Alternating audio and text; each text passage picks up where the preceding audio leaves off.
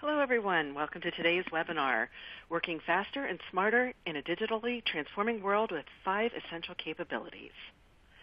My name is Teresa Resick, and I'm the Director of Market Intelligence Programs here at AIIM, and AIIM is your host and producer of today's event. And with me today are AIIM President Peggy Winton and Chris Loy from Konica Minolta Business Solutions.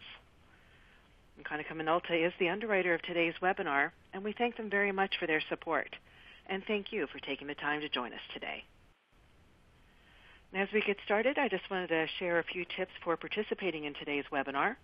By joining our event live, you can resize the different windows you have in front of you.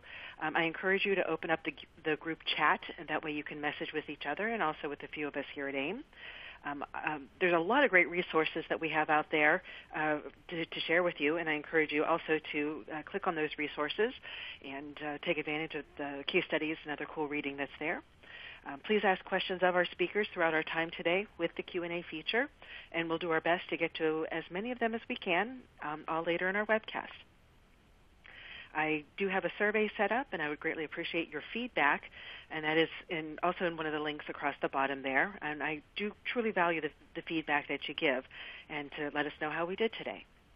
This webinar is being recorded, and it will be posted to AIM.org's Resources Webinars page in just a few days. And now to introduce the speakers we have with us today. Peggy Winton is president of AIIM, and Peggy has over 30 years of program, product, and business development experience, and she is responsible for the strategic, technical, and business direction of AIIM.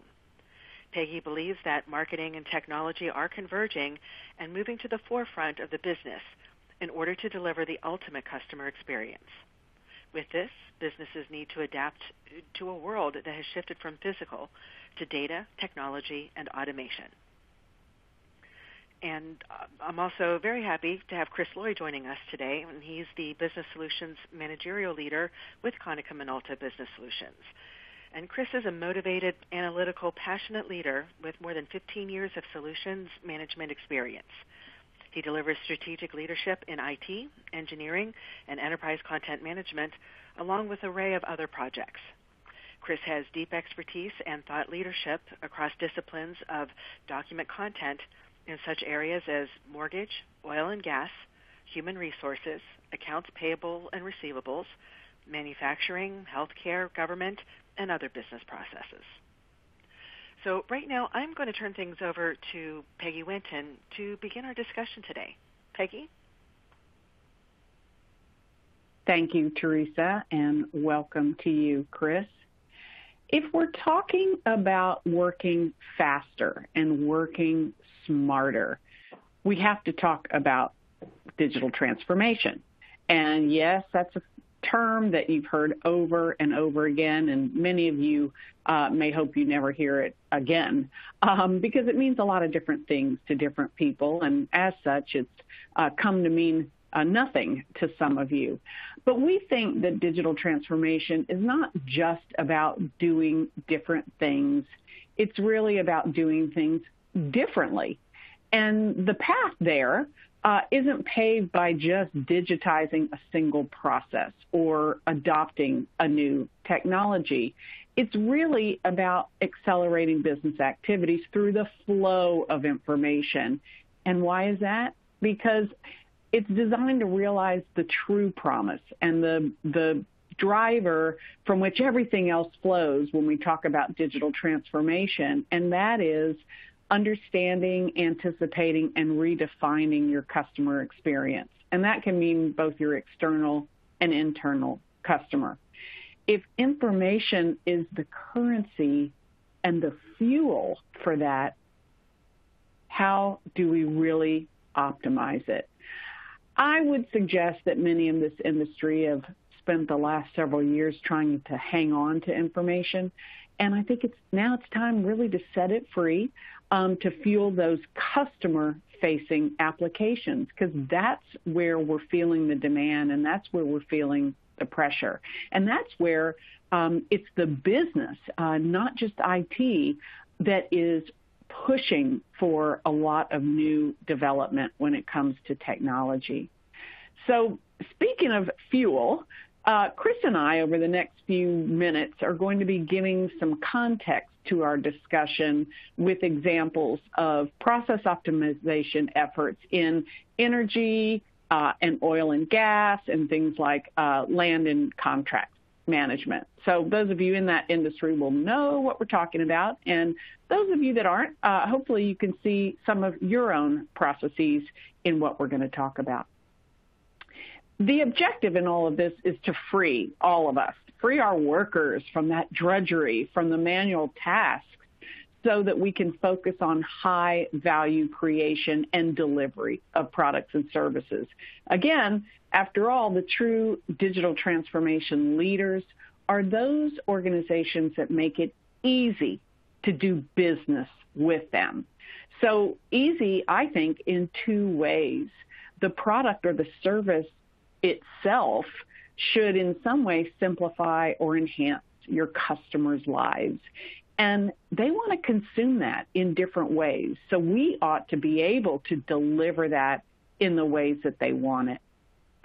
So Chris, when it comes to energy market segments, tell me and tell our audience about the places where back-end processes can be significantly improved. I would imagine there's a fair amount of paper, or has been in the past. So where are you seeing the improvements? Thank you, Peggy. The industry, from the energy standpoint, as most of you know, has three sectors. There's the upstream, midstream, and downstream. We're seeing organizations leveraging technology for those time-consuming, repetitive tasks. It basically frees up those knowledge workers to focus on those value activities regardless of where you fall in that market sector. You'll be impacted by this digital transformation journey. If you're joining us today, you might ask, what about me? How about my organization? I'm non-energy. Maybe you're in the public sector or healthcare sectors. You too are impacted by this digital journey. Well, and nobody said it would be easy, because the volume and the velocity and the variety of the information that we're all dealing with, we got to manage it, we got to store it, we got to protect it. Well, that volume has long since exceeded our ability to even marginally keep pace. I know that there's, I think it's the University of California at Berkeley always tries to put a size on it, and I think it's in the zettabytes now. That's unfathomable. It's hard to even imagine. We asked you all, and thank you all for taking part in the regular research that we do. We asked you to look at your own organizations and just give us an estimate of what kind of growth you think you're going to see in 2 years when it comes to the information sort of coming into your organization and swirling it around. And you said that it would grow from X, whatever it is today, to more than 4X. That's a lot. That's an awful lot. So, again, Chris, I expect that the oil and gas customers you serve have a pretty good flow of information in and out of their organizations and probably across their supply chain, their value chains. Can you put that into some perspective for us? Absolutely. We're seeing organizations with vast amount of content, data. We're working with them to take that unstructured, call it content and information, and move it toward a more structured process and solution. Here on the slide, you have ConocoPhillips and Enterprise Holdings, which is the parent company for Enterprise Rental Car, with 30 terabytes and 50 terabytes of data, respectively, of content that they're migrating to a one-platform solution. These organizations, they're facing, similar to what you are today, these challenges in moving towards this platform to manage the data and the content in lieu of what we call those dreaded shared drives or departmental drives within their organization. I'm always struck, Chris, by all the different partnerships and brands that we've come to know. You don't realize what other subsidiaries they own, and suddenly they're involved in different businesses as well. I mean, sure, you can see the connection between a gas exploration or producing company and the cars that run on them. But think of the complications and the different business models. So thanks for pointing that out. There's so many other sort of hidden co-ownership that we don't know about. So we said that this kind of volume, to manage it is hard enough, but add to that the nature of most of it that we're dealing with. Again, we asked you all, look in your organizations and look at that big volume of information. What percentage of that is unstructured, meaning that it doesn't fit tidily into a database or it doesn't have a predefined form? Think of a contract or a conversation or even a semi-structured invoice or a form. And you told us that it's 60%. Now, this is something we've talked about a lot at AIIM, and some would say, well, the lines between structured and unstructured are becoming blurry. I think they are where your average worker and your average customer is concerned, but for those of us who are trying to manage this volume, to manage it at scale is where Chris's comment comes into play. How do you take unstructured, make it more structured so that you can leverage the benefit and the heavy lifting of things like machine learning? So, Chris, this rising tide of chaos and confusion we see is creating this demand for new information capabilities, management capabilities. They extend beyond what was a traditional enterprise content management belief in this one content repository or one system to meet all needs. Maybe a bit of a pipe dream.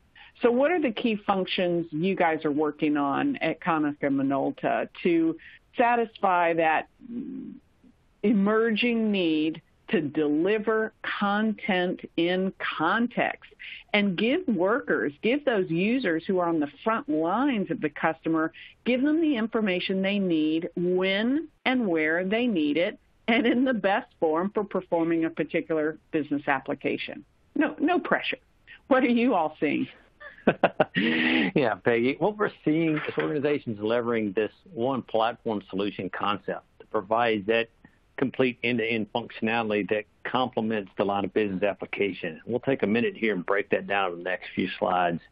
When you see that, it all begins here on the capture front end, right? They're leveraging RPA. We all heard that, robotics process automation, and we'll talk about that a bit more here shortly, as well as intelligent capture, especially since the majority of our line of business applications has file format limitations. It allows you also to bring in bulk imports instead of documents one at a time within your particular process. Speaking of the process, it all begins there, right? That workflow that complements, not necessarily replaces your line of business application within your organization. However, it must have the flexibility to tweak for your wows, your ways of working change. What you do a year ago is not necessarily what you do today. It may not be what you do a year from now. Along with tracking, revision, and versioning, when you look at these silos of 4X beginning to grow, a lot of those are duplicates in there. How do you manage those? That's where revisioning, versioning control can come in. Maybe electronic signatures. If you're used to those traditional highlighting and Post-it notes, you can do electronic notes, electronic highlights. And ultimately, it all needs to be user accessible to the end user. What do I mean by that? You can allow these profiles and views to be provided for each user based on their role within the organization. The line of business applications we've noticed have those pre-built workflows, but the wows are the ways of working changing. So it's important to have those configurable forms to be able to do that within a given process within your organization. Bottom line, it's content-driven. This complements the data being driven by your line of business application. All that unstructured data out there on those silos, you need to have access to that, right? But see, you must be able to find what you're looking for. We work closely within the organization to ensure that information is structured and configured to be able to easily locate the information. Bottom line, if you're not able to find it, why are you doing this? Well, why are you going through this transformation journey, right? You got to make it smarter and faster.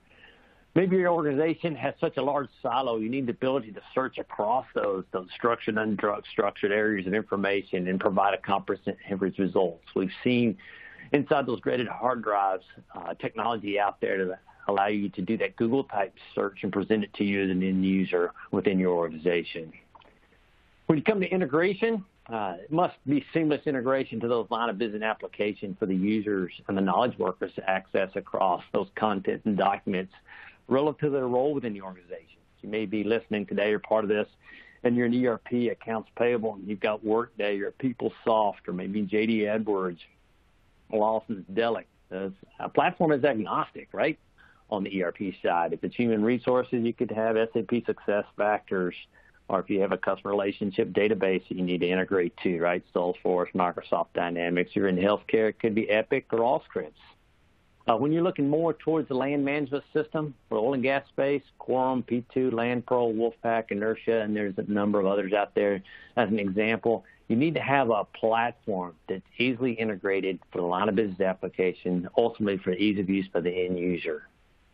When you look at storage, we can't get away from that, right? We got compliance issues, whether it be local, state, or federal requirements. The solution must provide electronic document retention policies that we're all accustomed to from the physical records.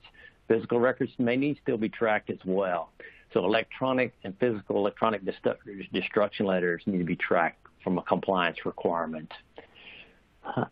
Bottom line, when you come down to an end-to-end solution, we need to look at also those, what I call those virtual data rooms, that sharing collaboration securely for external parties. We see that a great deal in the oil and gas industry, especially for divestitures and acquisitions within the energy sector.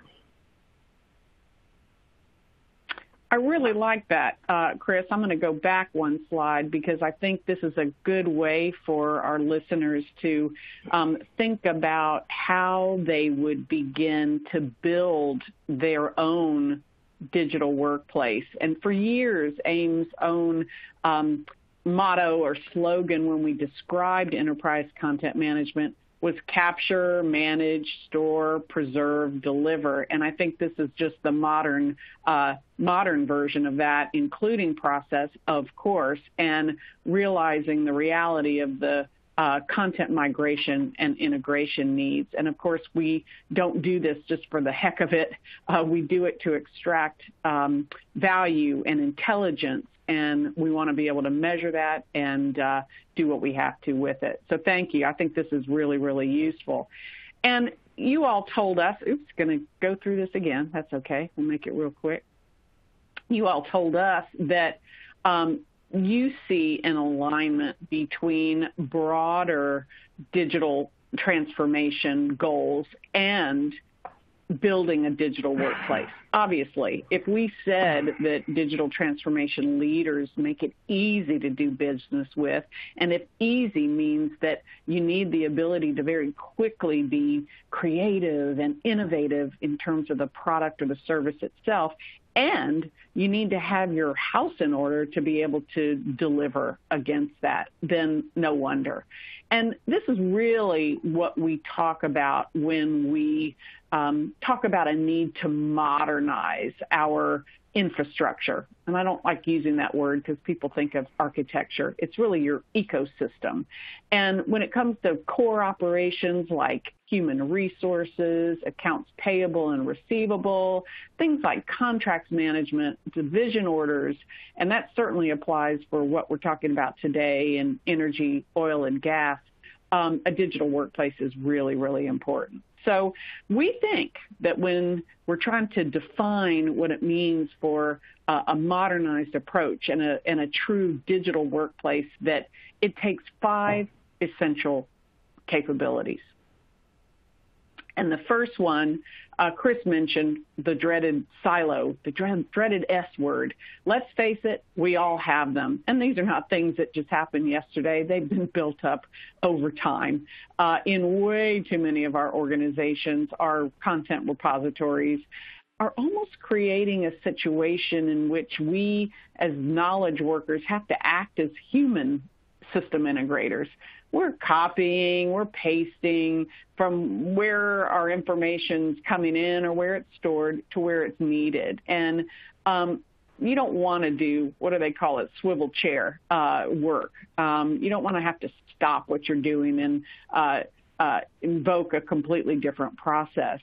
I think most organizations understand the problems created by that, and they recognize the need to do something about it. So we asked you all, what do you think the most important reason for trying to undertake something like that? And you said it was to get the flexibility and the agility that we need in order to serve our customers. And remember, we're talking about internal as well as external. You know, Chris mentioned the shared drives, network drives. That's where most of the siloed information is. So take a look and think about that. If we at AIM can do it, and we've long since moved off of local network shared drives to a complete cloud-based collaboration and document management set of tools. You can too. Those things have come a long, long way in terms of maturity, and you can set different permissions, et cetera. So take a look at the dreaded shared drives as maybe a really good place to start. So, Chris, we talk about having so many disparate sources of information and potential sources, because if true differentiators is knowing customer and getting insight, having access to that in a way that's really easy and seamless to the user seems pretty important. So how is that done among your customers and with your solution? Absolutely. It's quite important to be seamless and have that agile or agility approach within a given solution, especially for the end user. When you look at that shared drives that you mentioned and all that unstructured data, that all is brought into the platform from an enterprise content standpoint. That's what we call, as you know, historically, that back file, that historical archival content. What you see here is a breakdown of how the day forward and current processes with any back office business unit, regardless of the industry that you're responsible or you're involved in. The top portion of the slide there is the platform. The bottom is the line of business application. It all starts with the content driven of capturing that content, regardless of the file format. We see a great deal right now of incident management, which are video files. You're able to track those and escalate those from an incident standpoint. Then you want to leverage at the same time your RPA, your robotics process automation, maybe intelligent capture technology to automate that process on the front end. We've all used OCR tools, right? OCR hasn't changed over the past 15 plus years. It's what technology and organizations and software is doing with that today, right? We want to capture that from an indexing and classification, those metadata tags. For example, if you're in the land leases, you want to grab maybe the lease number and or the agreement number. If it's a division order, maybe the owner number. If you're in accounts payable, maybe the purchase order number, maybe that's on the invoice or the vendor ID. You want to leverage the source of truth at this point, which is a line of business application. So we're capturing those primary keywords, right? And bringing in those relevant other attributes and keywords or index values to complement the indexing. Not redundant, but primary. Leveraging the source of data, which is a line of business application, and the content source of truth is the platform. Once it's structured and ready to go, from an automation management process needs to take place. And an ERP, for example, the vendor name and PO number may match. If that's the case, you may want to post that directly to the ERP system.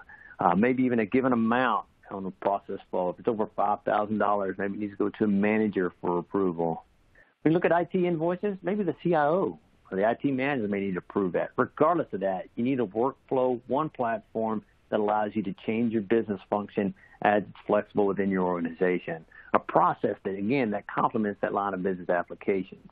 And finally, we cannot forget one of the most important folks within this process, and that is the knowledge worker, right? The line of business application that we spoke of, regardless of where you're working, they need to have access to the documents and the content without logging into another application, a seamless integration to their line of business application within their organization. So that is a really good example of leveraging multiple sources of content, driving it to the line of business owners. Again, they're on the front lines of the customer. That leads to another driver around the automation piece and what's been viewed as sort of citizen developing or kind of low-code kinds of applications. And I think that's really exciting because in the first wave of process automation, and we talked about this at AIM for years, if we're talking about BPM, business process management, organizations focused on those large-scale, mission-critical, document-intensive processes. Think of things like document scanning at a major financial services institution or a major oil and gas institution that's dealing with tons of regulations kind of documents. The capabilities back then tended to be expensive, really complicated, and had long implementation cycles. But it didn't matter that much because the problems that those capabilities were solving were just considered so critical. And the folks that owned it, largely in a basement somewhere, and I don't mean that disparagingly, they were specialists. Nobody else really understood, so the business tolerated it. But now, as the need for automation has moved beyond that core set of kind of initial ECM processes, organizations and the workers are really looking for solutions that have that agility. They're more easily deployed by the business themselves. And I always say, after all, who better than the process owners themselves to understand the process, understand what their customers are now demanding, and want to be able to take matters into their own hands, be empowered. They don't want to wait in a queue anymore for IT to get around to it. I think that's really a key driver for what's now called robotic process automation, RPA, and you mentioned that, Chris, so this is a good time to talk more about that and what some ideal targets are for it in some of the horizontal and vertical processes you see in the industry that you serve. I think you've got a quick case study or a use case to share with us too, right? Yes, ma'am, I do. When you look at from a RPA, robotics process automation, and how it's being leveraged in a number of organizations, fundamentally we break it down into three areas. It's that basic RPA on the front end, those data entry points, extraction, and aggregate that information, the data from the systems, as long as those web portals, right? You're gathering the content using a bot. Then you got the intelligent RPA, and you say, well, now what? We leverage that RPA to automate processes on the front end, that unstructured data, along with pushing that data now to the line of business applications and maybe into a content platform. And then we're seeing it mature at this point from a true cognitive RPA, that human-like understanding, a decision of complex situations such as reading obligations and leases, maybe the provision, the paragraphs, regardless in a land lease where the content is located over the years, providing that data and information collectively to the knowledge worker for a process decision with a given organization. So it's maturing quite a long far within the application. When you look at the automation execution, when you look at that fundamentally, we'll break that down, somewhat of a black art, if you want to call it, since that's a new buzzword, right? It's simply a bot that reads along email along with the attachment, a little more than what you see traditionally with a platform or a content solution that imports the email within the organization. The bot opens the attachment, and also it executes one of those manual repetitive tasks by pushing, in this case, the Excel data, right? Pushes out to an ERP platform maybe. The same function can be applied, a line of business application, especially for those of you in the energy sector that has a land management system within your oil and gas departments.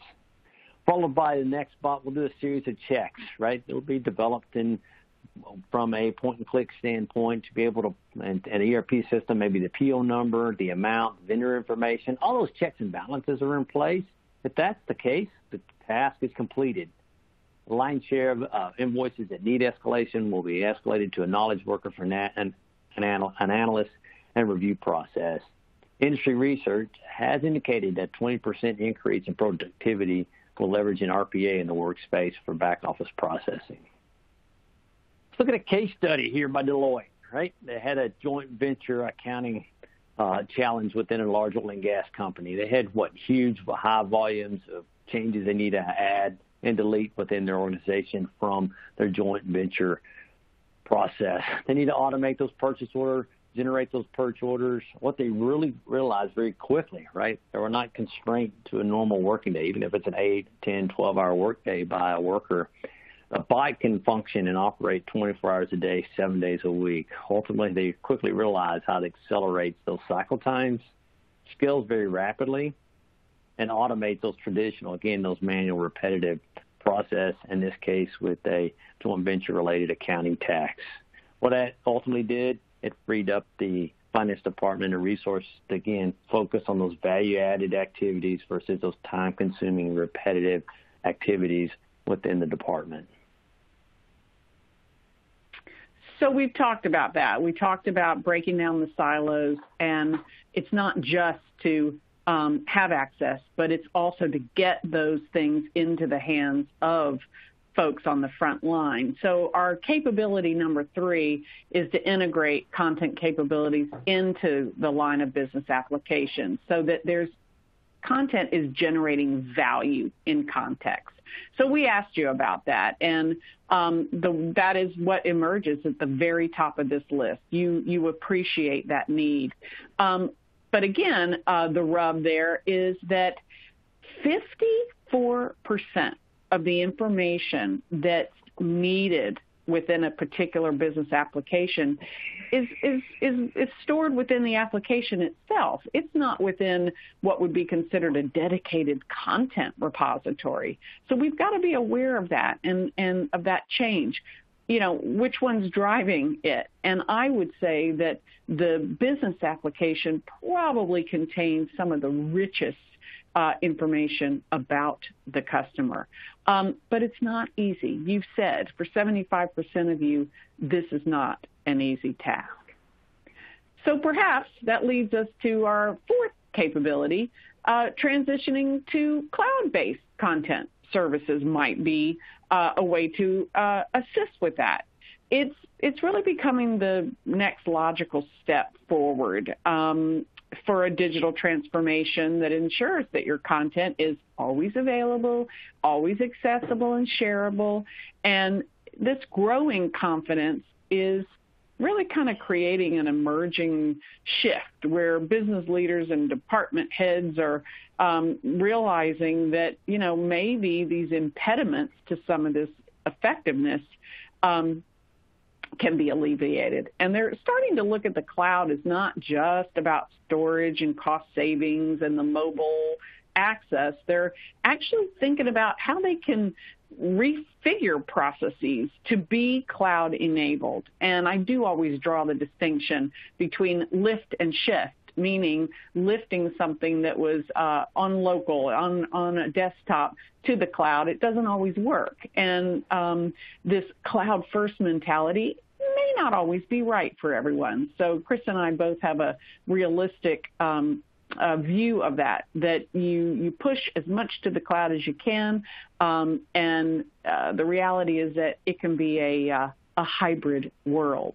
So, but it is top of mind to you, and we've certainly seen a major shift in this as AIIM has been tracking this for many years.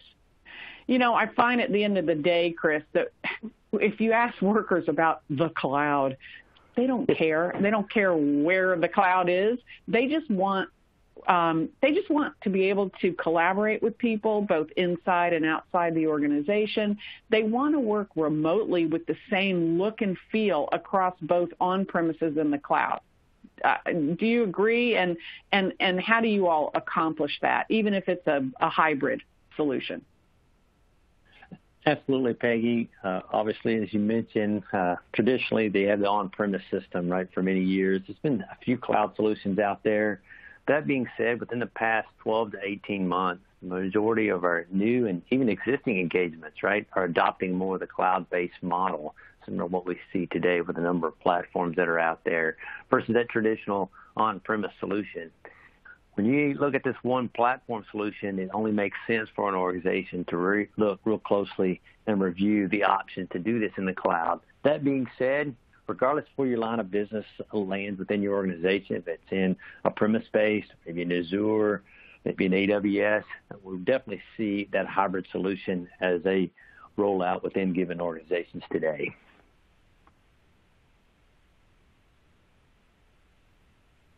And this takes us to the final, last of the 5 capabilities. And we said it earlier, making use of machine and human-generated content at scale. And that's the operative term right here, because traditional content management capabilities are really becoming almost commoditized, and they're shifting from a source of competitive advantage to almost table stakes in a larger value proposition. And that proposition is what we've been talking about since we started: process automation and machine learning. And there's a major pivot underway over the next 2 years, from looking at content as a standalone priority, and that was really a throwback from the ECM years, and content as a key enabler of processes and analytics. So you agree, but we still put the filter on there that the information coming in is exploding, and the preponderance of it is in that unstructured or semi-structured form. So taking that in the machine comprehensible data, that's one way to really leverage that and at the required size and speed to solve these problems and meet these demands. So, Chris, this is probably a really good time to talk more about those demands that you're seeing among your customers. And, I think sometimes we overcomplicate things. I know there's a desire for simplicity and computing power at the same time. And I think that's why you all developed a single platform to accomplish the demands of Sabine and Chesapeake Energy and some other customers. So this is where the fun starts. So take us through some of that. Absolutely, Peggy. What we're seeing is basically that single platform to manage that enterprise information, that one platform that we're talking about today. It's a single place within the organization to secure their content, a single platform to configure those applications, and ultimately a single point of integration. Studies have shown the average time frame to procure and purchase a new departmental software solution is somewhere around 10 months. With the one platform solution, what it basically does is allow IT departments to build an enterprise solutions manager to build and deploy solutions faster than you can buy them, right? And as we know, traditionally, business units are trying to attempt to be the drivers. However, there are times to procure the software. Obviously, IT and the deployment are behind. This allows, obviously, the business units to be more, I wouldn't say in control, but allow the business and IT to align together from a solution standpoint. When you look at a solution from a success story, let's talk about today Sabine, right? Sabine, as far as an organization, has been originated in 2007. It achieved a leasehold position in 3 key areas. It had approximately 300,000 net acres. Some challenges with that growth within the organization. It had approximately 25,000 oil and gas leases, another 25,000 or so unique owner accounts, and along with 3,000 JIB and revenue records within the organization. The case study indicated that from Sabine Oil and Gas, they had, from a staff standpoint, 6 individuals working annually, approximately 2,050 leases within the organization, right? The processing time was approximately 120 days. When you look at the other land department division orders, they had 9 staff members. So it's a total of 15 within their land departments. In this case, with division orders, they were processing approximately 2,600 documents within the organization. Processing time was 70 to 90 days. When they started breaking this down and looking for process improvements from the land of a one platform approach, they quickly realized the process efficiencies that we're talking about today. They went from 6 staff members to 1.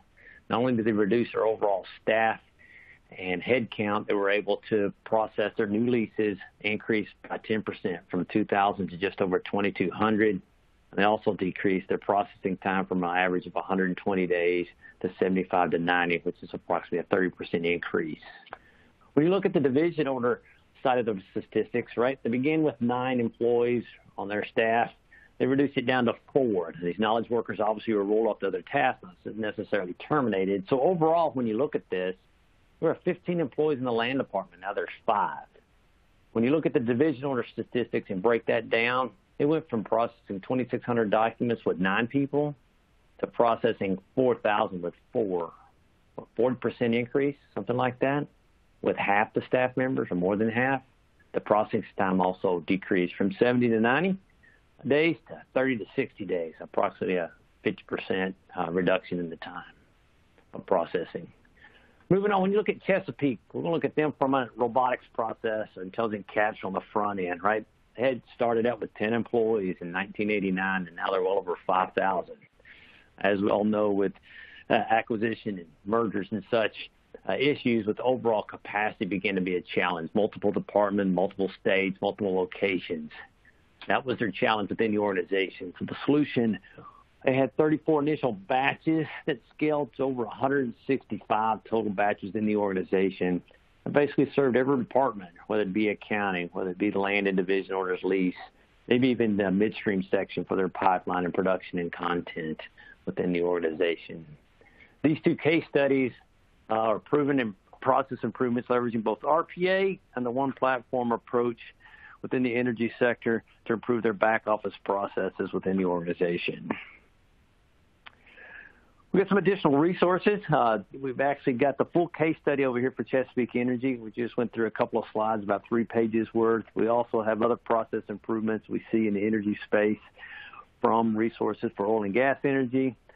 There's also information related to benefits of the one platform content management for oil and gas space, regardless, again, if you need to streamline your division order process, need to address some challenges and streamline the process in accounts payable, need to track those leases, or even manage your contract lifecycle, regardless if you're on the vendor or you're on the purchaser side. And then we have some literature in there referencing simplified oil and gas content within a given organization. Maybe even ask yourself where you feel your organization falls within this journey, right? And what we would basically look at from the digital transformation journey in 2020. I don't know about you guys, but it's hard to believe that it's almost the new year. But maybe ask yourself, and maybe your department, what are your top 5 digital transformation projects for 2020, right? And see what you can do today to leverage maybe this one platform approach or some data, see where you relate to that Peggy's presented today, as well as maybe information intelligent capture on the front end, as well as robotics process automation.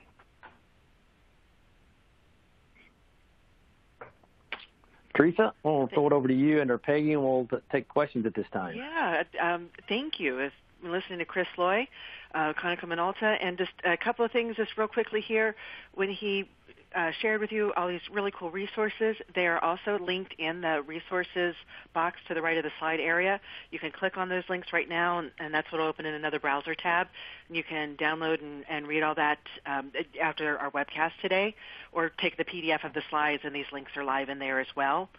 And also when Chris mentioned about having you think about what are your information management projects, feel free to, if you're aware of what they are right now, feel free to comment in here, and I'll go ahead and write Peggy and I will pull together a nice little summation blog post about this and share with everyone where you see some of your projects. So I encourage you to actually come to your keyboards and fill this in right now.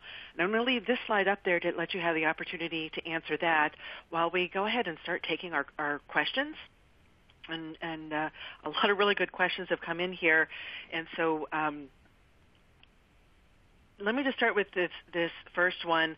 And Chris, let me direct this question to you. As always, Peggy, feel free to join in. But someone's asking that how do we get users to stop using paper and just to adopt the technologies and all the cool features and functionalities that these technologies bring? So Chris, it seems like a simple question, but it's not always a simple answer. That's exactly right. We get that question quite frequently.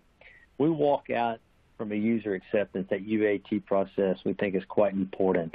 Because we know users are going from what we call the desk that they're normally accustomed to the desktop. We walk at them with similar functionality. We're not taking necessarily away from them either. We take a landman in the oil and gas space. They want to touch and feel that paper, right? Well, we don't restrict them from being able to print out if they wish and highlight and mark up that particular piece of paper if they want to. Ultimately, it'll be shredded at that point unless they need to make changes. We definitely want to optimize the end solution to be able to do those add, delete, changes, and notes within the platform application itself. Great question, though, and we definitely work with those end users to get them comfortable moving from the desk to the desktop. I think I would just add, Teresa, that I don't think we're going to have a choice anymore because it's our customers that are demanding that we offer a digital solution in replace. So, things might be ugly on the back end if people want to hang on to their paper, but I think they'll be forced to reconsider digital. For years we at AIIM always said, be careful that the paper you push out to your customers are going to come back to you. So try not to push out paper and offer a digital contract signing solution or forms processing to your customers. And when the paper doesn't come back to you, you'll get used to it. Thanks, Peggy. A next question here, and actually, Chris, I want to, it's directed to you because it's some questions about the case studies that you were sharing. And this person is asking, were the documents processed limited to new documents, or were they the old existing, already produced properties in these files? Yes, is the correct answer. It's both, right? It's those archival historical documents that you need to bring in from a back office historical compliance standpoint, as well as the day forward processing. So we work with both within an organization to make sure you're in compliance to be able to bring in both the back file and also to manage the day forward processes. Peggy, I want to start with you for this next question, and then Chris, feel free to join in. And actually, I'm bringing a couple of questions together here. In with all of our discussions of digital transformation, what would be a good baseline kind of definition that someone can use for sharing with their organizations and have that be that common definitional goal? And then along with that, what's the first step in that digital transformation journey? Wow, that's wonderful because we've approached this from a variety of different ways. But more recently, I heard an MIT researcher talk about organizations having a need for a digital services backbone and an operational excellence backbone. And I bring that back to what I said at the beginning, that in all the different ways we define digital transformation around aspirations, meaning what are you ultimately wanting to achieve, because that's the most important thing, it does start with the customer. And some Forbes research that was shared with us said, think about that word easy. Digitally transformed organizations make it easy to do business with them. So that's where I took it a little further and thought, well, what in the world does easy mean? And I think it does come back to those two things. One, the product or the service that you are offering can't be lame. It's got to do something of value. That's how we all get disrupted if we don't. Think of Uber completely upending the taxi industry because it wasn't as easy as it could be to hail a taxi. The second is, how are you going to deliver that? I would suggest to our wonderful person that asked that question, you have to almost pick one, because you can't do both at the same time. So are you going to focus your efforts on designing that next product and service? And what are all the technology tools you need in order to do that? Or are you going to optimize what you're already offering and deliver it in a better way? Pick one at a time, and that's the best way to get started. Peggy, when you mentioned pick one at a time, we see that a great deal with organizations too. I'm not sure if they want to start with the back file, the day forward. Where do we even begin? That's one question they begin to ask us when we go in to have these discussions, what we call those digital transformation workshops. Good place to start, we always recommend, is those archival documents, right? Those that are important to you. Import those in the system with the BPO conversion process, ingest them into the system. Get the users comfortable with the interface with just simple search and retrieve, right?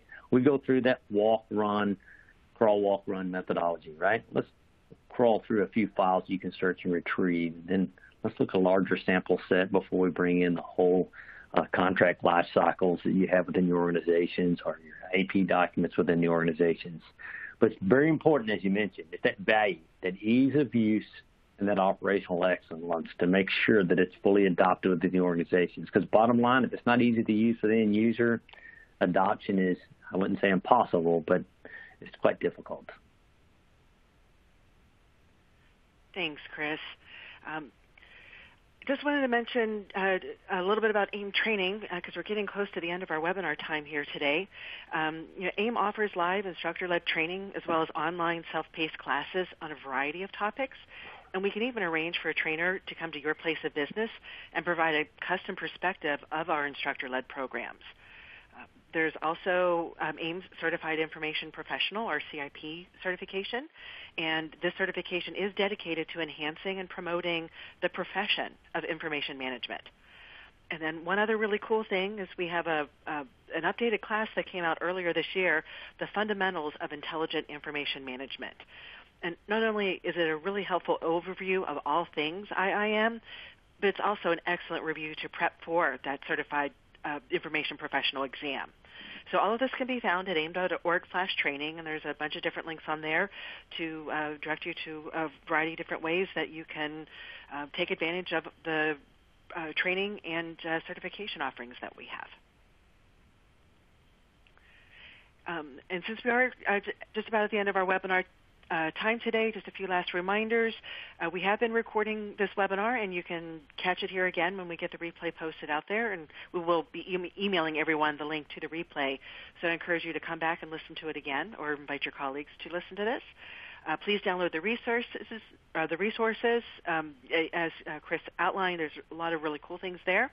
Please take our feedback survey. And also very much I would like to thank our underwriter, Konica Minolta Business Solutions. Without the support from our solution providers, AIM wouldn't be able to bring you our free educational programs like our webinars. So thank you very much for your sponsorship. And as we bring this webinar to a close, I just do want to leave everyone with our speakers' closing thoughts today. So I'm going to begin first with Chris Loy from Konica Minolta. Your closing thoughts today. Yeah, we trust you found this webinar informative, worthwhile, along with educational, right? Strongly encourage you to review the data that Peggy provided from AIM regarding challenges facing organizations, especially working faster and smarter, that digital transformation journey.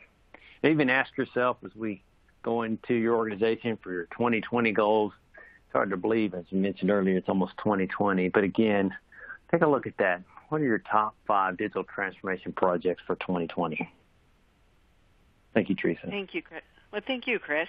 And Peggy Winton from AIM, your closing thoughts today. I think that's really good advice, Chris, because you can't boil the ocean. And we always say, take one process that is doable but not trivial and start there. And if I could give one piece of advice for all of you that is completely technology agnostic, start asking and start training your colleagues and your coworkers to ask why. Why are we doing this, and why are we doing it this way? And I think you'll be surprised, pleasantly surprised, at how that can stimulate new ways of thinking. And then the technology can help you get it to scale. Thank you very much, Peggy. And thank you, everyone, for joining us today for AIM. This is Teresa Resick, and we'll see you with our next webinar. And have a great afternoon.